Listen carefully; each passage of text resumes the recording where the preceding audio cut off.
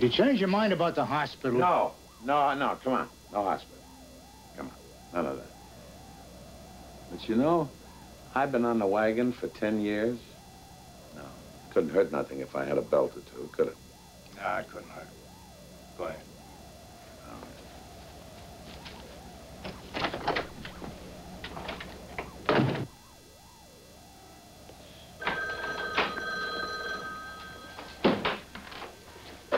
Hello?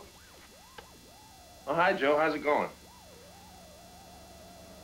Oh. Yeah, okay, I'll be right down.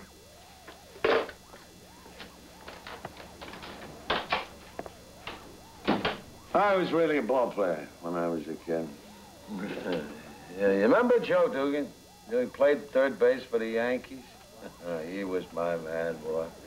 He played with Musial and the Babe. Played with the Babe. You ever see him hit one out?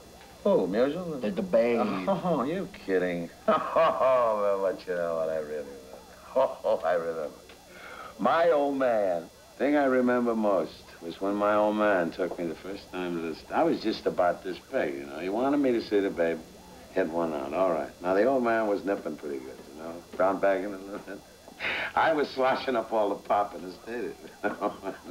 Finally, in the seventh, the Babe hits one out. You know where we were? We were in line in the men's room. But my old man wasn't laughing, boy. Oh, he was steaming. There's only one thing my old man took more seriously than his baseball, and that was his drinking. Sounds like you, Jay. My